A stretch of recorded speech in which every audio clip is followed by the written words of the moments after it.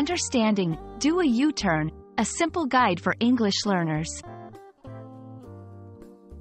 Hello everyone. Today, we're going to explore a commonly used phrase in English, do a U-turn. This phrase is not just about driving, but it's a part of everyday language.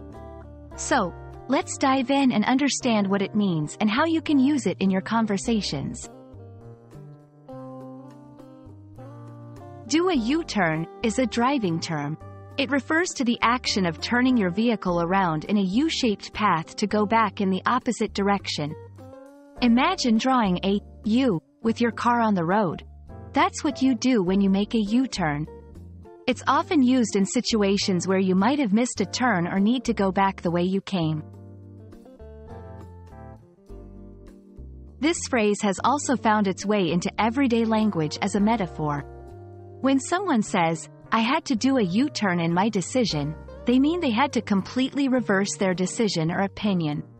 It's a way to describe a significant change in thinking or planning.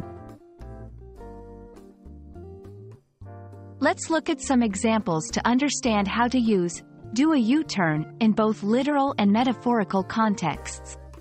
Literal: the road was blocked, so I had to do a U-turn and find another route.